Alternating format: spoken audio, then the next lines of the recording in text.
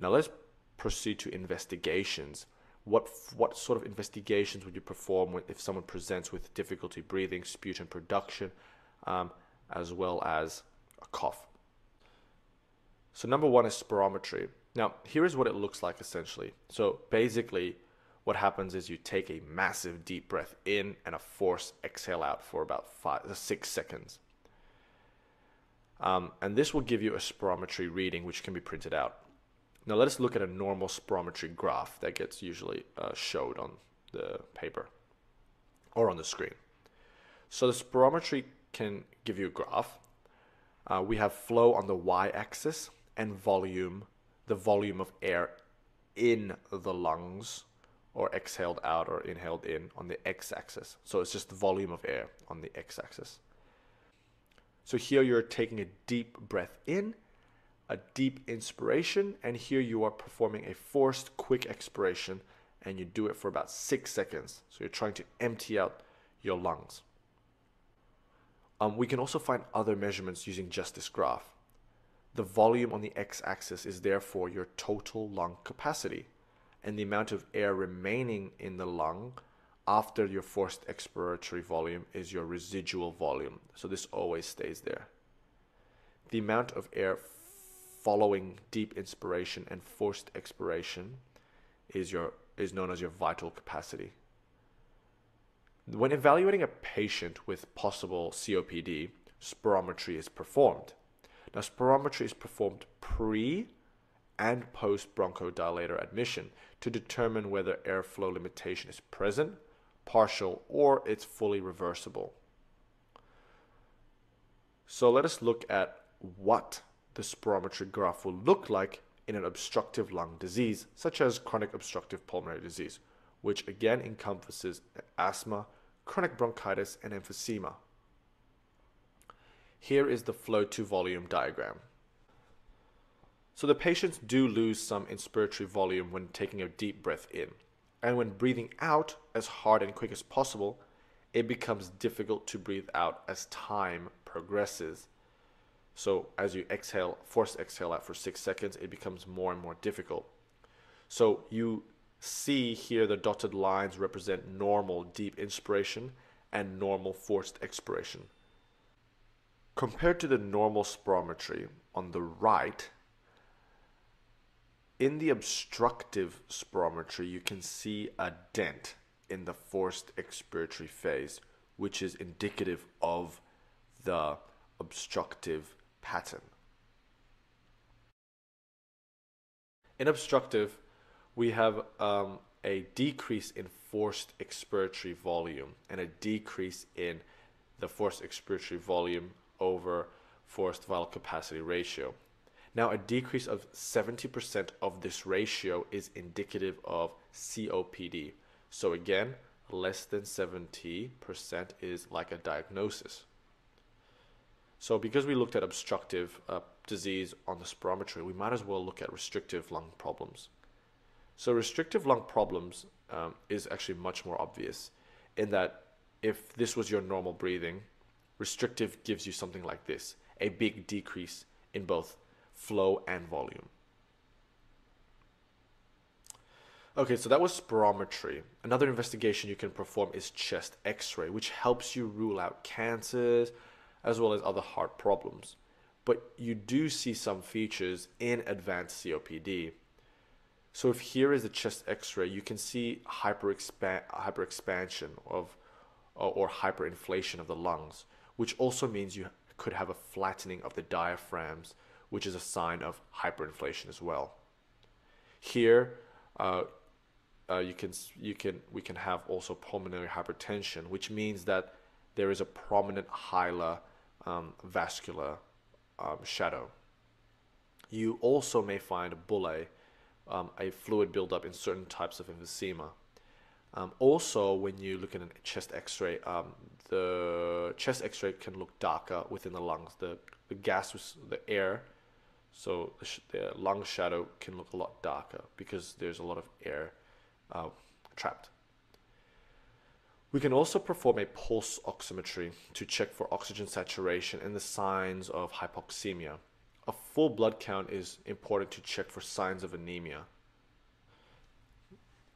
Arterial blood gas is another investigation to check for pH. So I guess the severity of the respiratory problem. If the problem can also be respiratory acidosis or respiratory alkalosis, but typically it's respiratory acidosis. Usually in COPD, especially late stage, it's respiratory acidosis.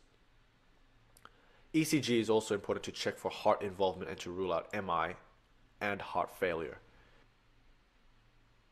So here we are looking at an ECG strip. Here is a normal ECG with the PQRST waves. On an ECG, for a person who has severe chronic bronchitis, for example, we may see signs of right ventricular strain. And so this in a right ventricular strain on leads V1 to V4, we can see inverted T waves.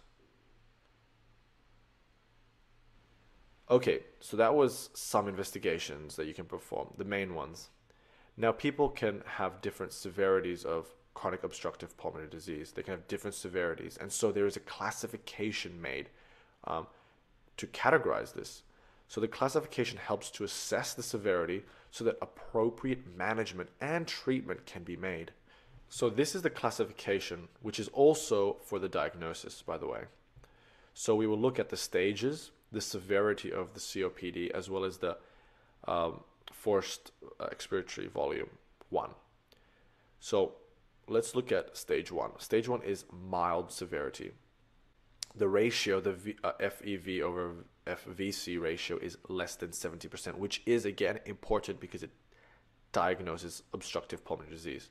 For mild COPD, the FEV1 is equal to or greater than 80 predicted.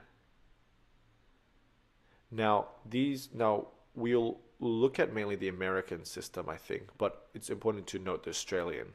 So in Australia, the FEV1 can be between 60% to 80%, and this can be classified as mild.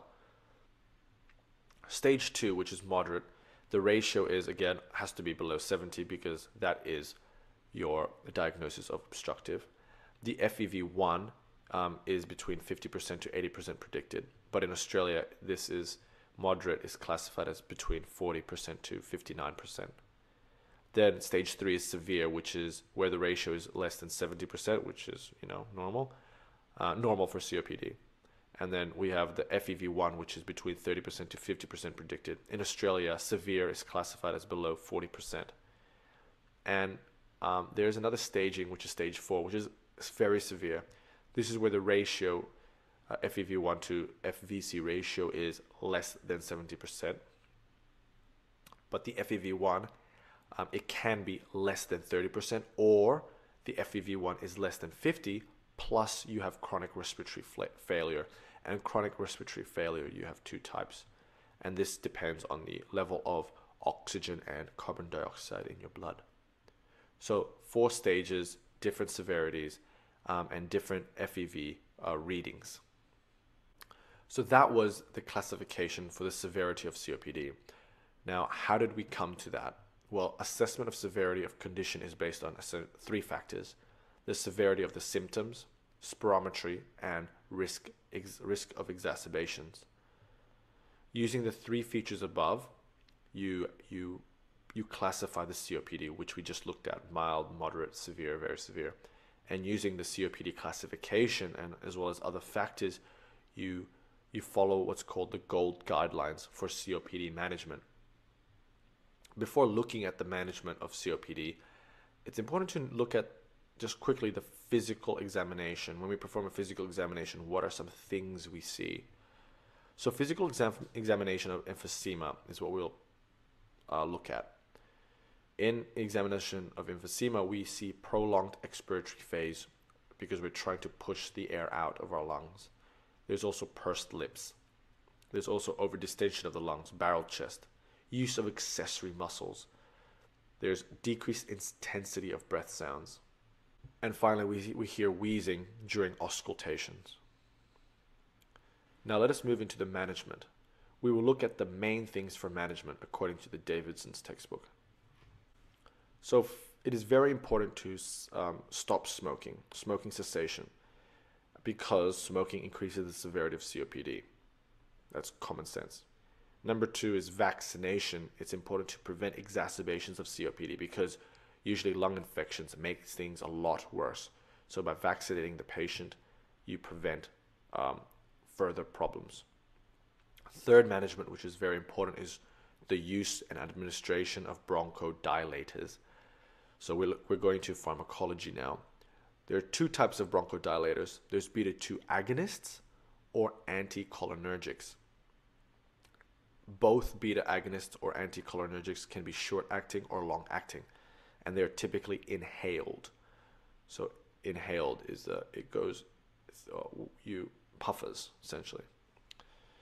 So let us zoom into the lungs here, the bronchioles, and let's look at the short-acting bronchodilators. So short-acting SA. These are prescribed on an as-needed basis. What the short-acting bronchodilators essentially do is that they decrease the symptomatic exposure in patients with less severe symptoms. Short-acting bronchodilators are not considered maintenance. Long-acting bronchodilators are needed for this. Now let's look at the mechanism of action of the beta 2 agonists and the anticholinergics.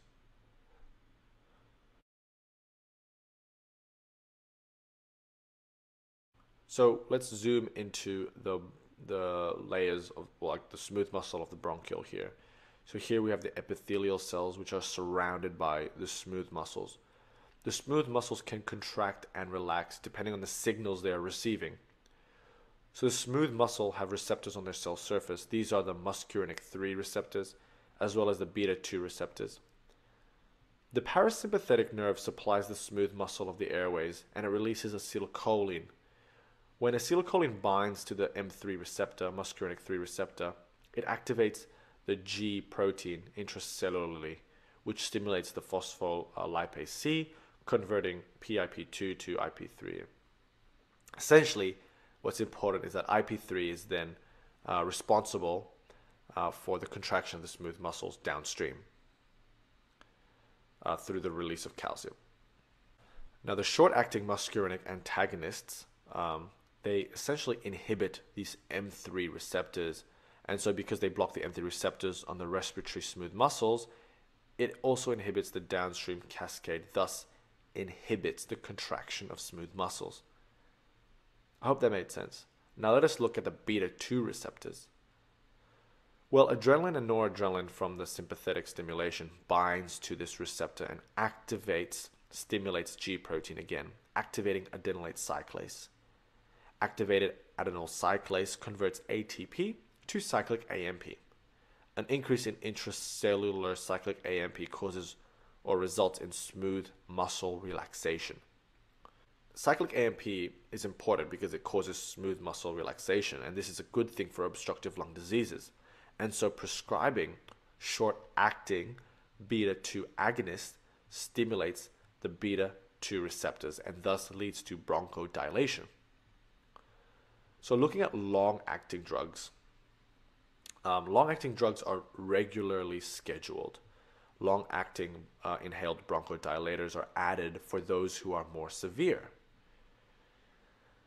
And they do essentially the same thing but work for longer, essentially. And these are your long-acting muscarinic antagonists, which inhibits the M3, and your long-acting beta 2 agonists, which stimulates your beta 2 receptors on smooth muscles in the respiratory airways. Inhaled glucocorticoids are used in combination with long-acting bronchodilators, and corticosteroids are not used alone. Number 5, pulmonary rehabilitation is another very important aspect of management. COPD patients often have a decreased level of physical activity because of dyspnea. A decrease of physical activity leads to a vicious cycle, so we get worsening dyspnea because we don't exercise, we lose muscle. Now, pulmonary rehabilitation aims to break this cycle through several things. Firstly, by exercising, through exercise. 2, through nutrition, because 30% of severe COPD patients have protein-calorie malnutrition, for example. 3, smoking cessation. 4, education of their condition. And 5, breathing exercises such as pursed lips, which helps in with the gas trapping.